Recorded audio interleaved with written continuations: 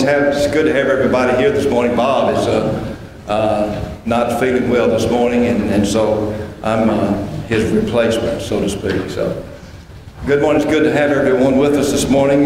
If you're visiting with us, we're glad that you've chosen to spend this time with us. And if you fill out a yellow visitor's card, which is on the back of the pew in front of you, and you don't know what to do with it, when you exit the auditorium, there's 3 exits back here, and there should be a little box. You can put it in that box back there so we can have a record of your attendance. If you're watching with us on the internet, we're glad to have you also. And we will have a 5:30 p.m. Service this afternoon too, and you're welcome to join us back then. Yesterday we had a beautiful day for a work day. I did a head count of about 45 at one time. I don't know whether there's any more or less than that, but it was a lot of people moving around. Had a good time, had a good breakfast, and we had a good work day and accomplished a lot of good things. There's around the building, you'll probably notice some changes that's been made, and especially over in front of the office area, those hedges has been pulled up and disposed of. We all got a little dirty, and we still had a lot of fun anyway, so we had a good time. I've got several announcements I'm going to be making. Or make sure that you pick up a handout which has Gary's outline of his lesson on there, and also some other important announcements on that. And I'm going to be making later on in the service, I'm going to be making some more announcements that will keep us up to date on what's going on in our church family here. Let's bow for a word of prayer, and then we'll begin our morning service. Our Father in heaven, we're again thankful for another opportunity to come here this morning to meet together in our classrooms and study your word. And we're thankful for all of our teachers that teach and make preparations to teach in all the classes. We're thankful for even the smallest child that's a student, all the way up to our oldest folks here. And we pray that the things that's been presented this morning will be synced into our hearts, and we'll be aware of the things that we do each day of our lives that affect the lives not only of our families, but the people that we come in contact with, and be a source. We can always be a source of outreach to those we come in contact with each day. Father, we're thankful for the opportunity that we have to meet here this morning and enjoy the time that we spend together in fellowship, especially the time that we can get together to raise our voices in songs. And we pray that we would listen to the words of the song so that it can speak to us and help us to be more appreciative of our life that we have with you and the relationship that we have with you.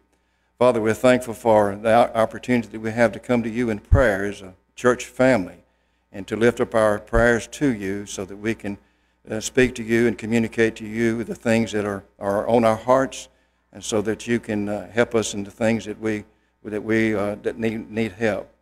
Father, we thank you for the opportunity that we have to listen to another lesson from your word that's going to be delivered by Gary, and we pray that you'd be with him as he delivers his lesson this morning, and help us to have open minds and open hearts and be receptive to your word so that we can continue to grow in our knowledge and wisdom of your word.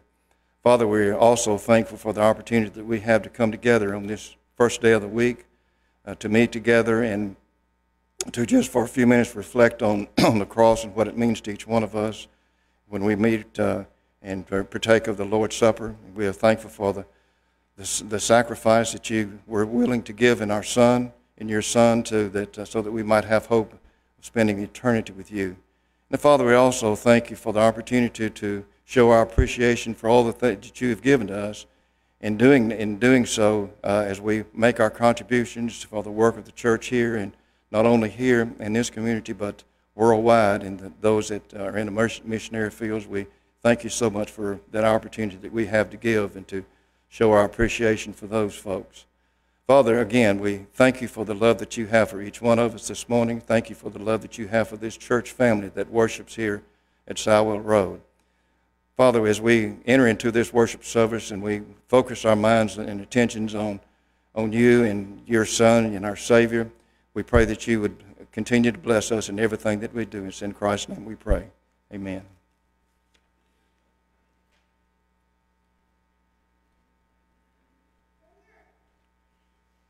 Our first song this morning will be number 25.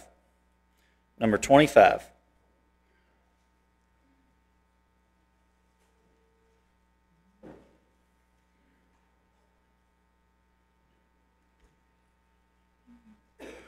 Anywhere with Jesus I can safely go. Anywhere he leads me in this world below. Anywhere without fear his joys would reign. Anywhere with Jesus I am not afraid. Anywhere, fear I cannot know. Anywhere with Jesus I can safely go.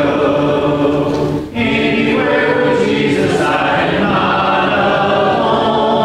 Other friends may fail me, he is still my home. Though his hand may lead me over dreariest ways, anywhere with Jesus is a house of praise. Anywhere, fear I cannot know. Anywhere with Jesus I can safely go. Anywhere with Jesus I can go to sleep. When the darkening shadows round about me creep, knowing I shall waken nevermore to roam. Anywhere with Jesus will be home, sweet home.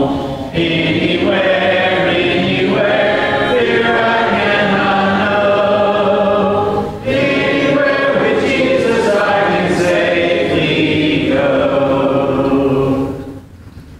The song before our next prayer this morning will be 366.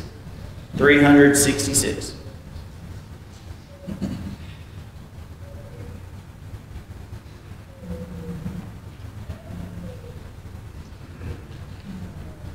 There is a place of quiet rest, near to the heart of God, a place where sin cannot molest, near to the heart of God. Oh, Jesus, blessed Redeemer, sent from the heart of God.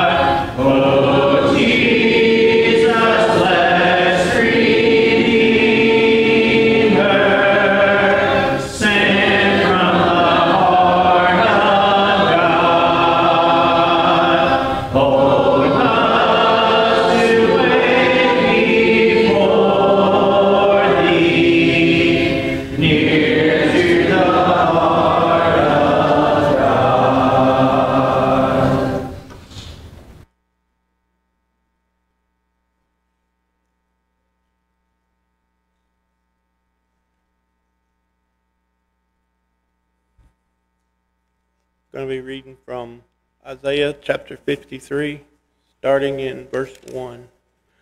Who has believed our report, and to whom has the arm of the Lord been revealed? For he shall grow up before him as a tender plant, and as a root out of dry ground. He has no form or comeliness, and when we see him, there is no beauty that we should desire him. He is despised and rejected by men, a man of sorrows and acquainted with grief. And we hid, as it were, our faces from him. He was despised, and we did not esteem him. Surely he has borne our griefs and carried our sorrows. Yet we esteemed him stricken, smitten by God, and afflicted. But he was wounded for our transgressions. He was bruised for our iniquities. The chastisement of our peace was upon him, and by his stripes were we are healed. And all we like sheep have gone astray. We have turned every one to his own way, and the Lord has laid on him the iniquity of us all. Let's pray. Heavenly Father, we're so thankful for this morning that we have to come and meet together and study your word, to sing songs of praise to you, and to glorify your name. Father, we pray that as we go through this service, that we will do so in a manner that's pleasing to you, and that we will learn more of your word, apply it to our lives, and show through our actions that we are Christians, and people that are in the world can tell that they need to have you as we do by their side. Father, we do ask if you would to be with all those that we have that are sick, that have cancer, that are going through the virus, that have had to have surgeries due to accidents or just age.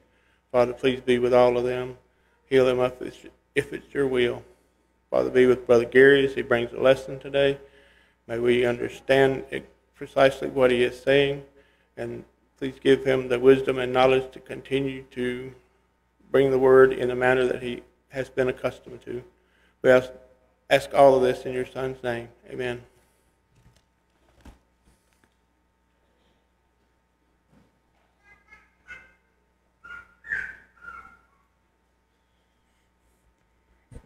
Psalm before the lesson will be number 350. 350. And if you'd like to mark the song of encouragement, it will be 376.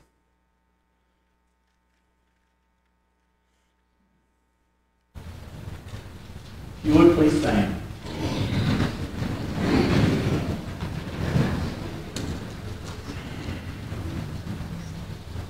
I'm satisfied with just how we love, a little silver and a little gold, but in that city where the prince was mine, I want a gold one, that silver mine, that got a mansion just over a hilltop, in that right land.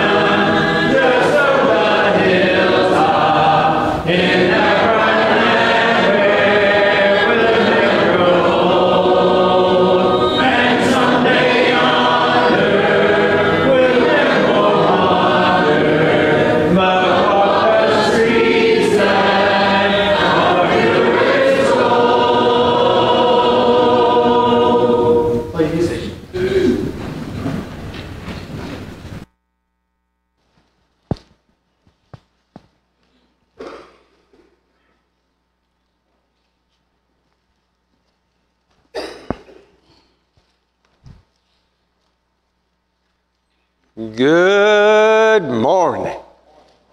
It's a joy to be here with all of you. We got some who we consider home folk that are with us today that are not always able to be here. We're thankful for them being here.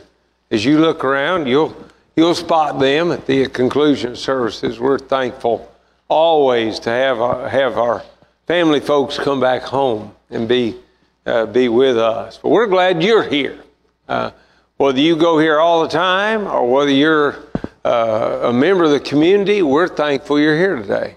And we want to make you feel that way. If you'll give us an opportunity, we'll try to visit with you, at the same time maintaining a reasonable distance, hopefully. And hopefully you'll want to come back and be with us again.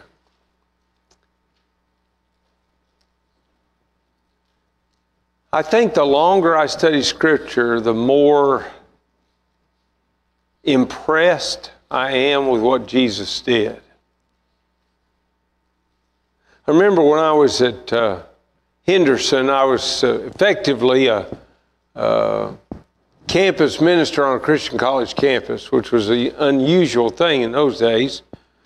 And that meant that I got to visit a lot with the students. It also meant I got a fair number of phone calls that would come at midnight or beyond, And almost invariably, when I got one of those phone calls, it was from a student who'd been sitting down with other students. They'd been talking about obedience to the gospel, and they'd come to the conclusion that maybe they didn't know what they were doing when they were baptized. They wanted to look at it again. We would sit and talk. I'd have to make sure the dorm mother knew I was coming, if it was a girls' dorm especially, and make sure we follow all the correct procedures. But as we would talk, I'd say, well, tell me a little bit about why you were baptized in the first place. Invariably, they knew why they were baptized, most of them. There were a few rare exceptions. They were baptized because they understood that they were a sinner. They understood they needed to repent. They understood their need for confessing Jesus Christ and for being baptized. They understood all that. And I said, so what's the problem? I said, well, I just know so much more now. Well, that's what's supposed to happen. As we get older, we learn more. We grow. And I have found that I'm growing in my understanding of Jesus. I don't think I'm there yet. Don't misunderstand me. But Isaiah's picture of Jesus that we began to look at last week is a powerful, powerful thing to look at. In just a few minutes, we're going to gather together around the Lord's table. We're going to eat of the bread, and we're going to drink of the fruit of the vine. And as we do that, I hope that all of us are realizing what the cross was all about. He was rejected. That's basically the way that Isaiah opens this whole thing up. Here was God come in the flesh, Emmanuel, God with us. People wouldn't have anything to do with him. He's rejected. He wasn't what they wanted. Didn't satisfy their thinking on what the Messiah ought to be. But he also was the suffering Savior. As we look at the suffering Savior as pictured by Isaiah, the very first thing that we will observe today is he carried our burdens. Look at the way Isaiah said it, and Tim did a great job. I appreciate him reading all 6 verses because that set the stage very well for us to look at this. Listen to him in verse 4. Surely he has borne our griefs and carried our sorrows. Yet we esteemed him stricken, smitten by God, and afflicted. Now I want you, the word born there is the first one that I want to look at. It's talking about what Jesus did. And the word born here means to lift. I get a big kick out of watching folks with new babies and those that have a baby already and they're expecting another one. It's fun to watch. Accidentally, I stumbled on a piece of information a few days ago. I'm not going to tell who, but this individual had a lot of stuff that they were hauling around because they have a young child. And I said, that's just going to get heavier. And she said, I know. I'm going to have another one in July. And I go, oh, I was talking about, the older the child gets, the more junk you have to carry. That's what I was talking about. But if you watch, look at Camille and Dustin. Who hauls most of the stuff? Here comes, Dustin in here hauling two different carrying cases. I'm not getting the right word. Forgive me. But you know what I'm talking about. Here he is coming in with those. He may have a backpack on it. He got all that stuff, that he's carrying. Why? Well, can you imagine Camille coming in holding two babies? And I can't. No offense, Camille. I just can't. That's a lot to handle. Well, think about it. We were bearing a burden of sin. It was a burden that we basically were crushed under. We couldn't get up. And Jesus came along and He lifted it. Isn't that a beautiful idea? When you look at the cross, you're looking at Jesus lifting our burden. It's interesting that He begins this verse 4, with the word surely. The word surely is a contrast. In the opening verses, how did people view Jesus? In verses 1 through 3, how did they view Him? They viewed Him as suffering because He deserved it. God's giving you what you deserve. That's the way people view. But the word surely is a contrast. In contrast to what men thought about Jesus, the reality is He was lifting my load. He was picking it up for me, that which I could not pick up. In the book of 1 Peter chapter 3, verse 18, the Apostle Peter says, "For Christ also suffered once for sins, the just for the unjust, that He might bring us to God, being put to death in the flesh, but made alive by the Spirit." Now again, remember that surely idea. Men viewed Jesus as wicked. He deserved to die. When Peter comes along, he says, oh, no.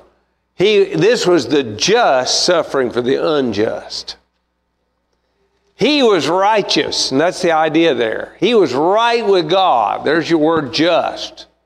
In contrast to that, we were unjust. We were sinners. There is no one who reaches the age of accountability that does not sin. Let's remember that.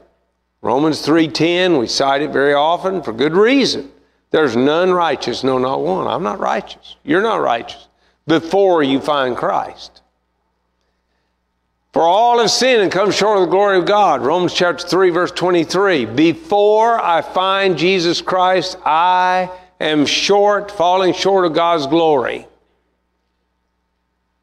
But Jesus came along to suffer for me, the unjust, as one who was just, so that I could be set free. Remember, in chapter 2, verse 22 of 1 Peter, the Apostle Peter had already written, who committed no sin, nor was deceit found in His mouth.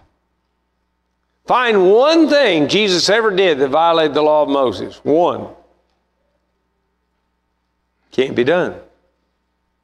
He lived exactly the way God directed. Therefore, He was worthy to die in our stead. That's the message that Isaiah is delivering, and for that matter, Peter is as well.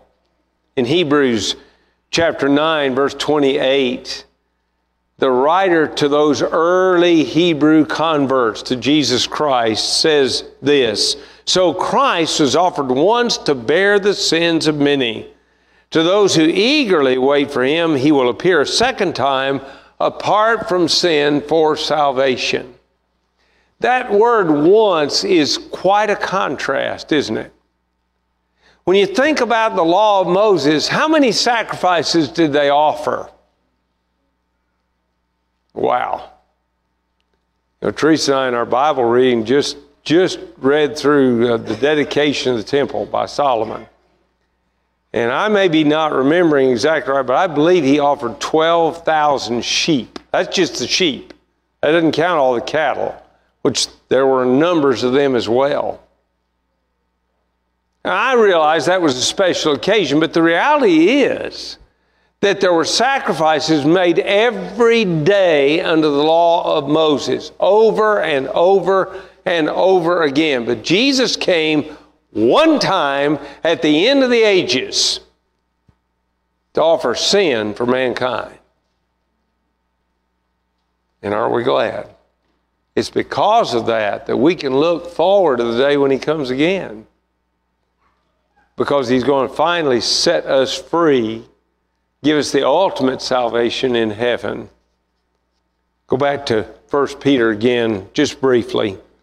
Chapter 2, verse 24, and listen to what he says there. Who himself bore our sins in his own body on the tree, that we, having died to sins, might live for righteousness, by whose stripes you were healed. When we look at the cross today, when we partake of the bread, and we think about that body, that tortured body that hung on that tree, remember, he did that because he was carrying my load. He took my burden. That's why he was at Calvary. The suffering Savior also was pierced for us. Now, you'll have to go with me. Some of you will have translations that will solve this problem, but not all do. I use New King James. It doesn't solve it. I have to sometimes look up a word or two here or there. Listen to verse 5. But he was wounded for our transgressions. He was bruised for our iniquities. The chastisement for our peace was upon him, and by his stripes we are healed. Look at the word wounded there. The good news is the New King James in the margin straightens out the problem. They give an alternate reading, and literally they say pierced through.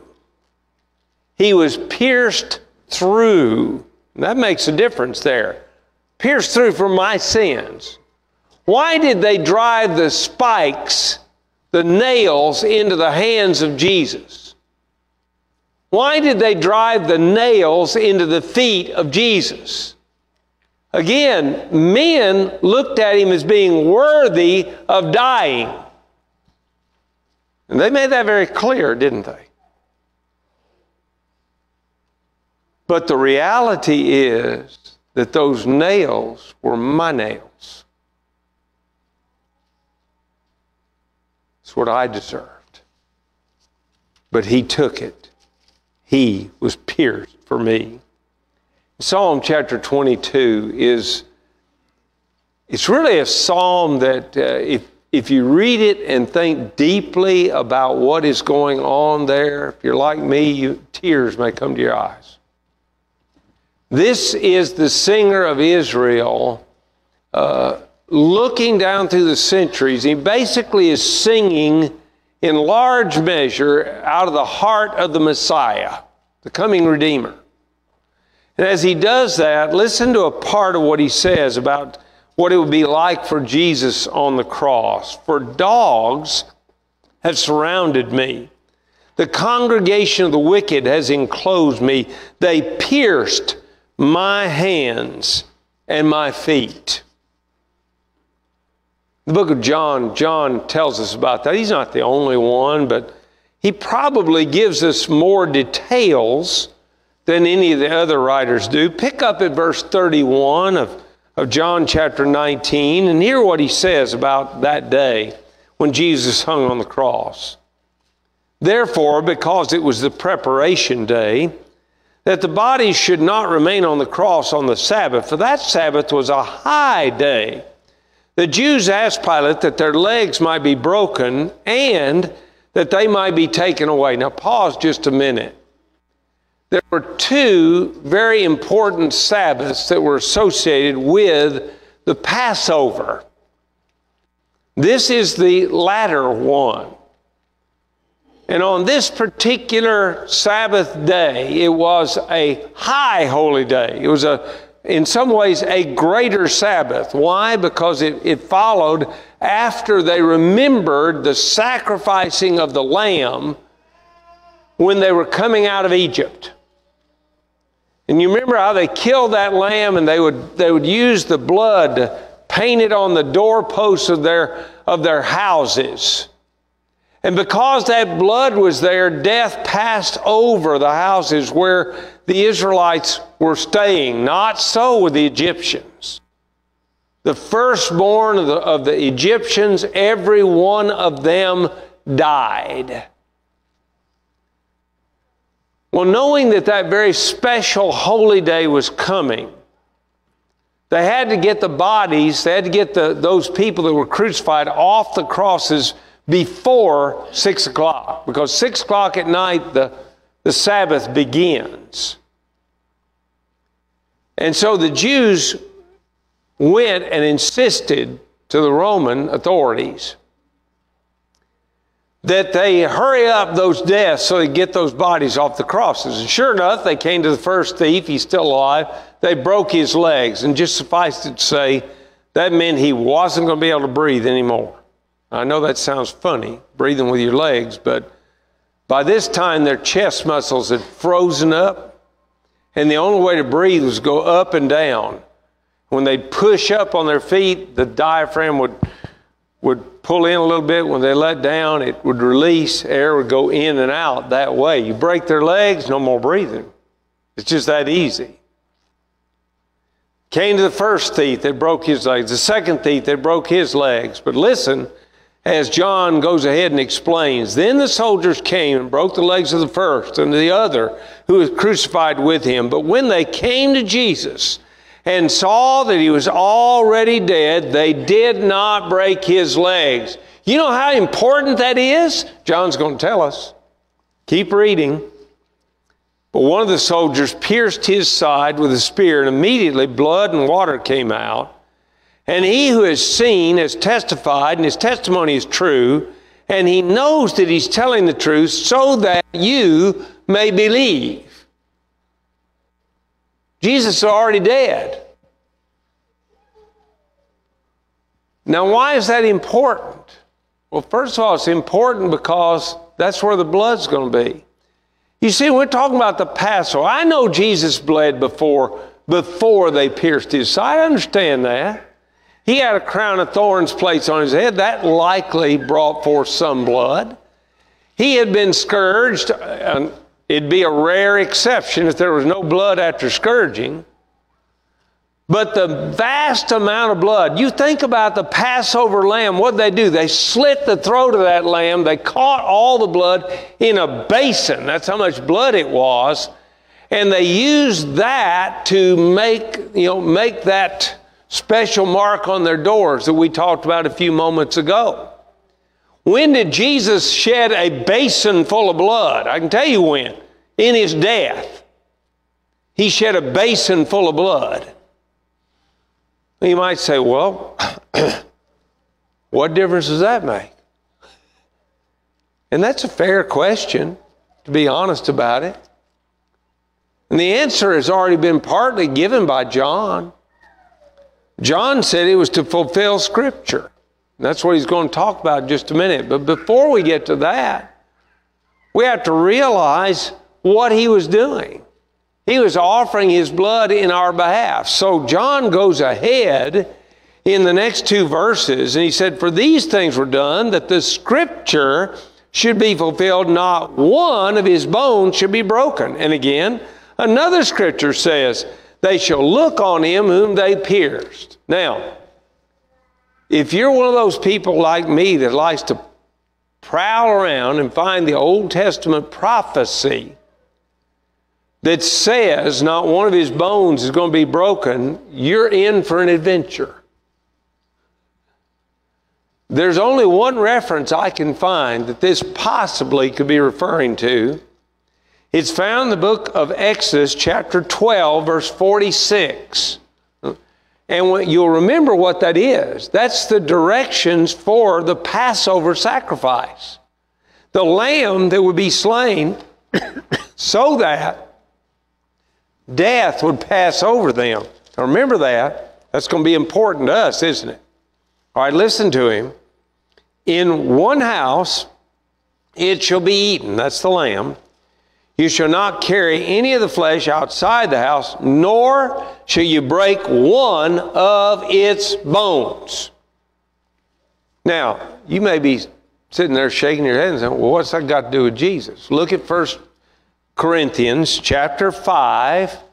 The Apostle Paul in verse 7 says, for indeed, Christ our Passover is sacrificed for us. I'm not going to ask for a show of hands, but I think if I ask today for everybody that wants the second death, by the way, in Revelation chapter 20, at the end of the chapter, second death is described as hell. Everybody that does not want to go to hell, raise your, if I ask for that, I dare say everybody that's old enough and in their right mind is going to raise their hand, right?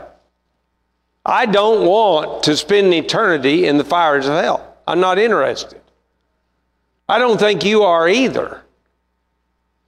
So listen carefully to what's going on here. When the Passover lamb was sacrificed, death passed over the houses of all the Israelites. When we submit to Jesus in baptism, the blood of Jesus makes our lives to where if we remain faithful, if we continue to walk in the light, then death, that is hell, is going to pass over me, so to speak. I'm going to survive.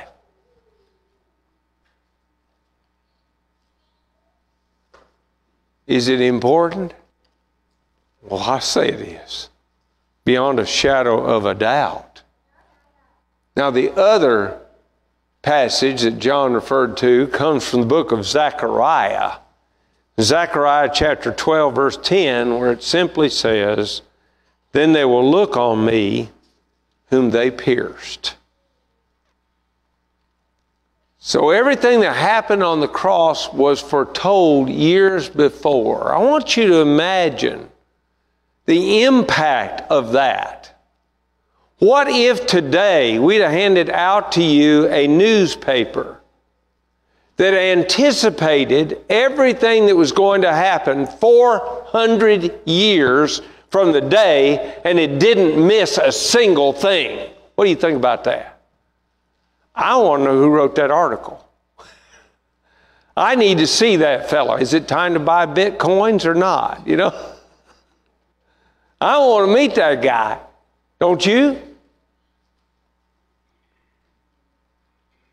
The Bible is clearly a book from God. Only God could have known every incident that would happen in the crucifixion of Jesus Christ. And it's all there. Every bit of it. The suffering Savior was pierced for us. But then also, our iniquity fell upon him. Look at verse 6. All we like sheep have gone astray. We've turned everyone to his own way, and the Lord has laid on him the iniquity of us all.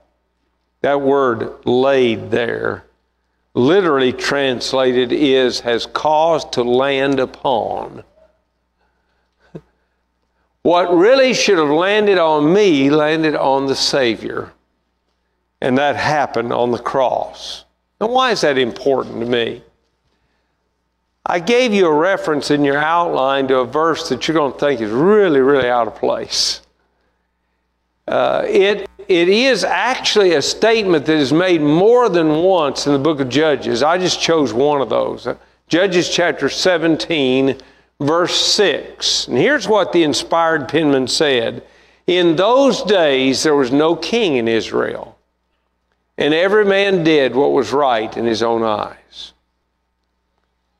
If I look back on my life before I became a Christian, that's a pretty accurate description, isn't it? Before we acknowledge the King Jesus Christ, we lived our lives doing what we thought was best. Look around you in the world. See if that's not true. Isn't that how the world lives today? Sure it is. Now, because of that kind of living, there's a lot that ought to fall on me. But at the cross, God caused it to fall on the Christ, the suffering Savior.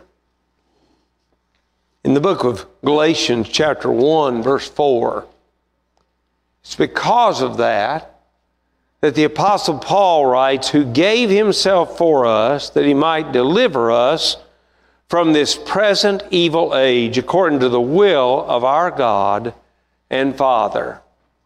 Please look at the opening of that verse, who gave himself for us. The word gave suggests something to me. It was voluntary. Every now and then, just like you, I read an article or I see maybe a news report in which it is reported that, let's say a teacher that had a well-loved student that needed a kidney transplant. The teacher goes and talks to the doctors or whoever and then gives one of their kidneys so that student can keep on living. That's voluntary. Nobody makes them do it. They do it because of love of the individual for whom they are sacrificing. Mothers have done it for daughters and for sons. Fathers have done it for daughters and sons. And it's done every now and then. Jesus on the cross didn't just do it for people that loved him and that he loved. He loved all of us. But we didn't all love him. We didn't all live like we were supposed to live. But nonetheless, he voluntarily took on him the role of sacrificing himself. Look at the book of John, John chapter 10. This is in the middle of what we usually call the I am statements of Jesus. And particularly now, he's talking about, I am the good shepherd. And as he talks about the shepherd, notice verses 17 and 18. Therefore my Father loves me, because I laid down my life that I might take it again. No one takes it from me, but I lay it down of myself. I have power to lay it down, and I have power to take it again. This command I've received from my Father. I think there's a question when we partake of the Lord's Supper that every person who's a member of the body of Christ ought to ask. If Jesus did not want to go to the cross, could he have stopped it?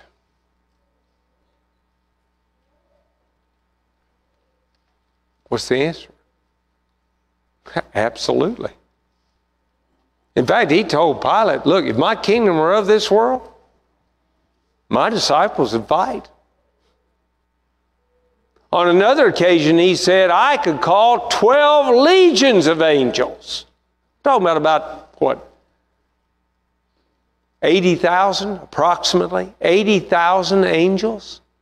You think they could have handled it? I think they could have. I think they could have kept anybody from putting him on that cross. The sacrifice of Jesus was voluntary, but it wasn't voluntary because he was going to get something out of it. It was voluntary because you and I were going to get something out of it. The suffering Savior, when He went to the cross, carried my burden.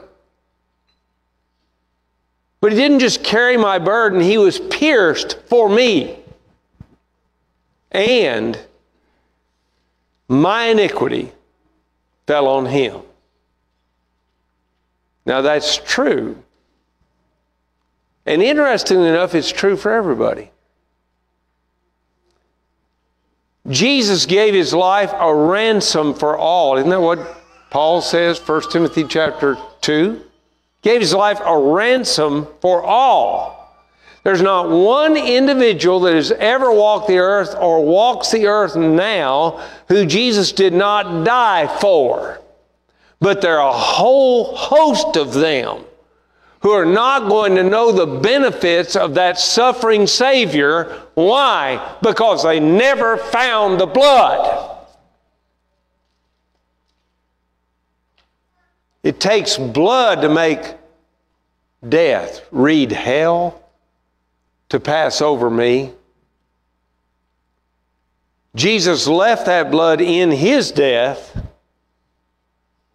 and the only way I'll ever find it is by putting Him on in baptism. Romans chapter 6, verses 3 and 4. Colossians chapter 2, really verses 11 through 14, if you want to read the whole context. And then there's something else we need to realize. Because almost everybody in here that's of the right age has been baptized. It doesn't stop there. I don't cease to need blood because I have found it the first time. It's for that reason that John, in 1 John chapter 1, verse 7 says, if we walk in the light as He is in the light, we have fellowship one with another, and the blood of Jesus Christ, His Son, cleanseth us from our sin, all unrighteousness is gone because of what He did. I fear too many of us live as if once we've been saved that we don't have to worry about it anymore. That's not true. I need the blood every day. And if I've strayed, I need to confess and come back home. That's what John goes on to say in verse 9. The suffering Savior hung on the cross for me and for you. Are you ready to take advantage of what He did? If so, come while we sing.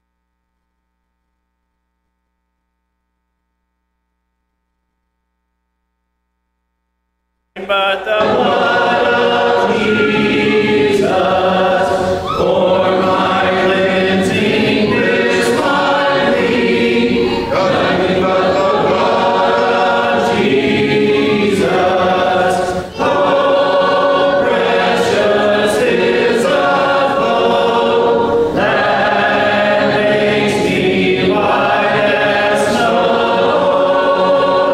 No other fountain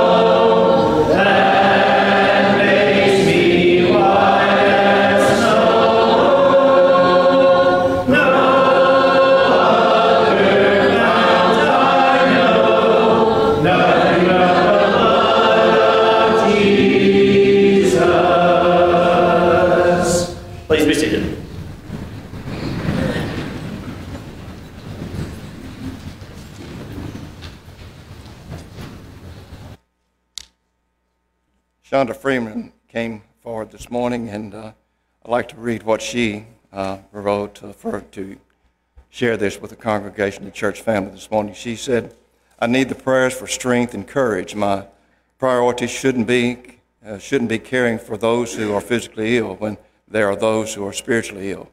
Please pray for me as I fight this battle." I think we could all admit that we are not as spiritual and reach out to those that need our help. Also, too, Daryl gave me a note, and I'm going to include this in the prayer that I'd offer to in behalf of Shonda. Josh Adkins, the nephew of Nan Cockroft, will have both legs amputated above the knee on March the 25th. Please pray for him and his family and the medical professionals attending to him. Let's go to God in prayer. Our Father in heaven, as we approach your throne of grace and mercy, we come thanking you for that precious blood that was shed on the cross for us.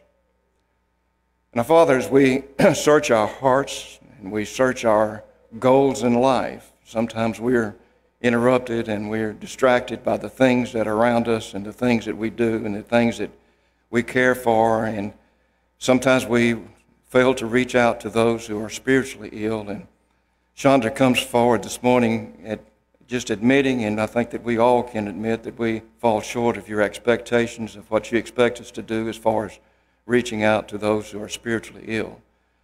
So, Father, that we pray that you would forgive her as she's asked for also the courage to stand up and to take advantage of the opportunities that pass by her each day of her life, and us too as we reach out to the lost community.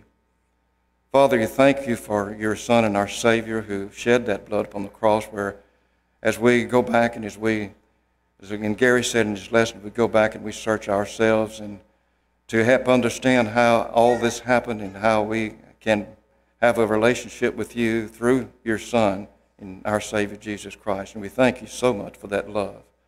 And Father, we offer up a special prayer for the young man Josh Adkins as he is about to go through a surgery that is complicated, and we pray that as the medical professionals that are dealing with him might be able to be aware of all the things that are going on in his body as they work together and watch the monitors and just the surgeon's skill. And we pray that each one of those people involved in his procedure will be successful, and so that he can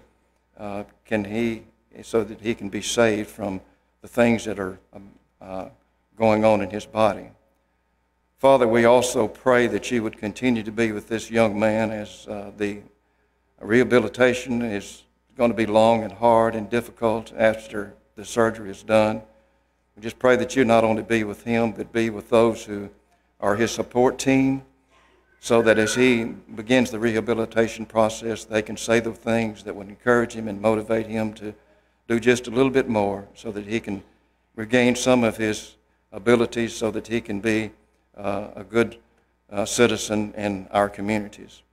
Father, we come to you at this time in prayer, and we know that as you listen to us and as you hear us as we pray together and as we search our hearts to help out those who are in need, thank you so much for listening to us, and we thank you for being our Father, and we thank you for our Son and our Savior, who is our mediator to you from us. In Christ's name we pray. Amen.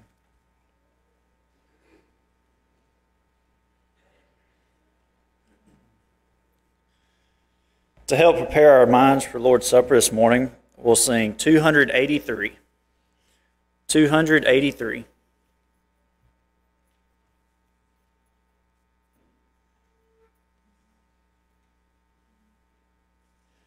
Jesus, keep me near the cross. There's a precious fountain,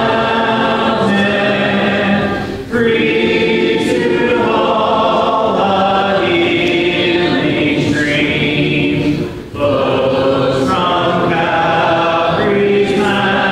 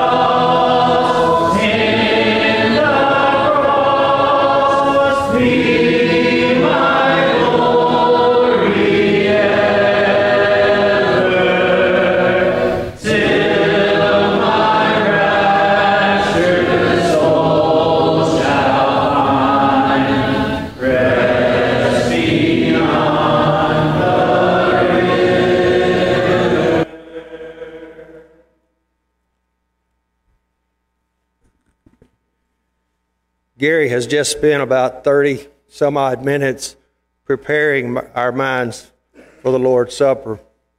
But he did leave me just a little bit of opening in there. And I want to read to you in Matthew chapter 26, starting in verse 36. Then Jesus came with them to a place called Gethsemane and said to his disciples, "Sit here while I go over there and pray." And he took with him Peter and the two sons of Zebedee, and began to be grieved and distressed. And then he said to them, "My soul is deeply grieved to the point of death. Remain here and keep watch with me." And he went a little beyond them and fell on his face and prayed, saying, "My Father, if it is possible, let this cup pass from me. Yet not as I will, but as yours." And later on in verse 42, he said he went away the second time and prayed, saying, "My Father, if this cannot pass away unless I drink it, your will be done." He knew. He knew exactly what he was fixing to go through, but he did it anyway. And he did it for us, that we can be saved. Let's pray together. Most gracious and loving Heavenly Father, we're so thankful for this day that we can gather around the table and partake of this remembrance of you. We pray, Father, as we take of this bread, that we'll remember the cross. We pray, Father, that we'll be able to reflect on our own lives and look at the things that we need to give up, to sacrifice, to become part of you, and to live in the light. We just thank you, Father, so much for this opportunity that you've given us to be a part of this. In Christ's name we pray. Amen.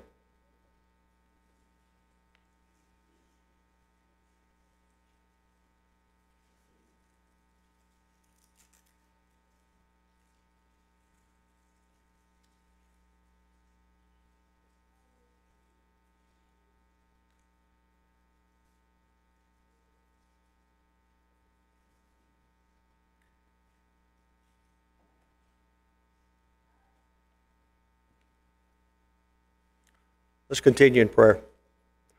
Most gracious and loving Heavenly Father, we know that the blood that was shed on the cross saved us. We thank you, Father, that you did that for us.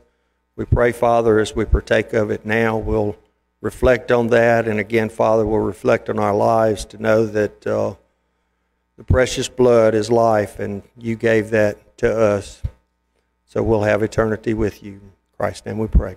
Amen.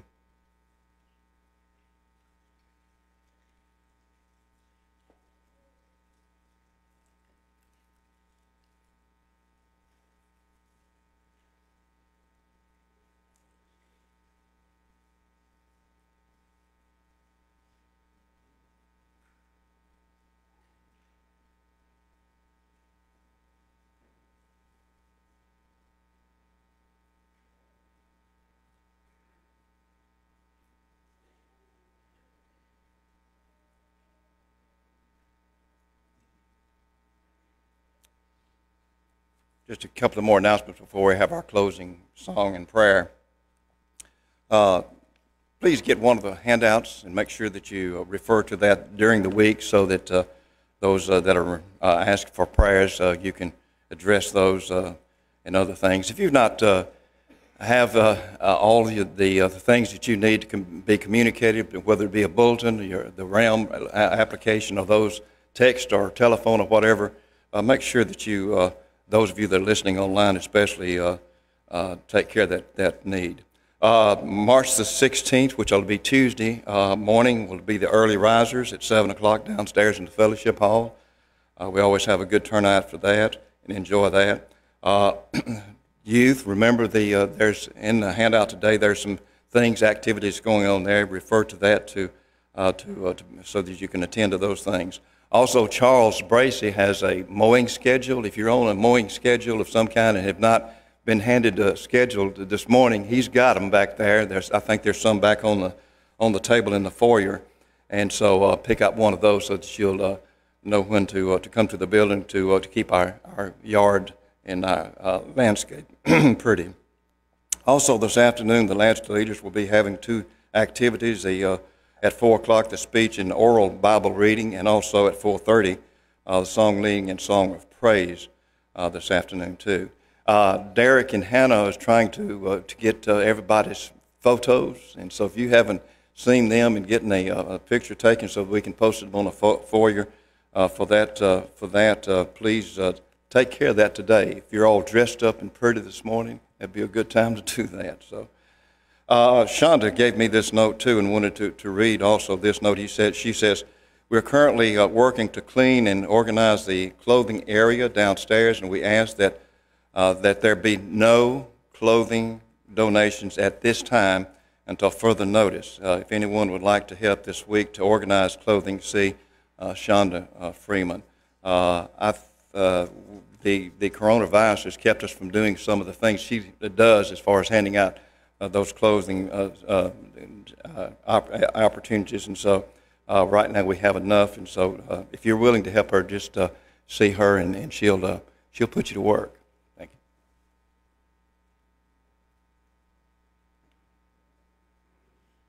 you. Our closing song list number will be in our folders, number B1. B1. If you would, please stand.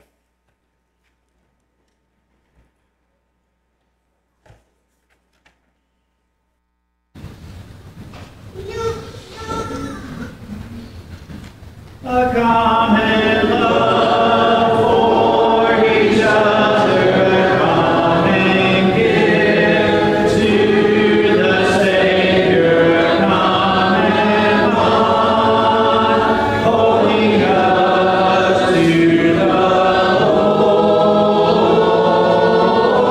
A common stream when we're weary, a common hope for tomorrow, common joy in the truth of God's word.